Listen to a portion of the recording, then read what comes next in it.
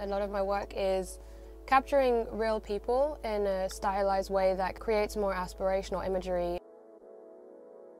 My name is Ronan McKenzie and I'm a photographer and director.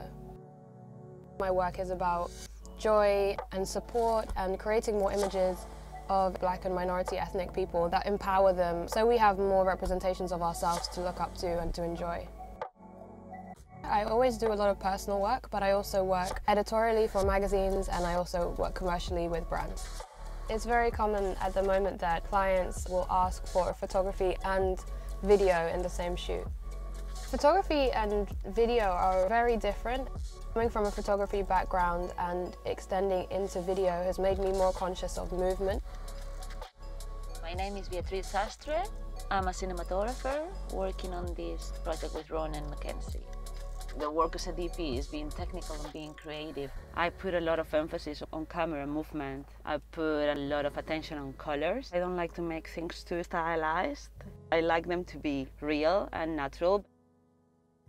The fact that the Nikon Z is a smaller camera makes it easier to move around and to follow the movement I was capturing. It feels quite easy in the hand and easy to work with. It's also really great for movement because of the continuous shooting mode to capture jumping and very explosive moments. With this dance film, I really wanted to celebrate diversity in movement. I wanted to capture lots of different styles of dance. We were able to use the lenses and get very close to the talent and get a lot of texture because these lenses have a very good close focus. What I like the most about it is actually the end lock. The curve and the tones are really beautiful. Even if we're going to grade it afterwards, the base that we're starting from, it's really nice. Feels like a 35mm look with the end lock.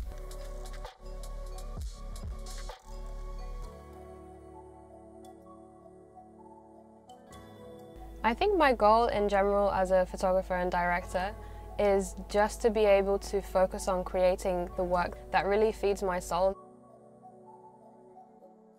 A camera like the Nikon Z will open me up to actually shooting video more myself without a cinematographer, and that's something I'm actually looking forward to trying.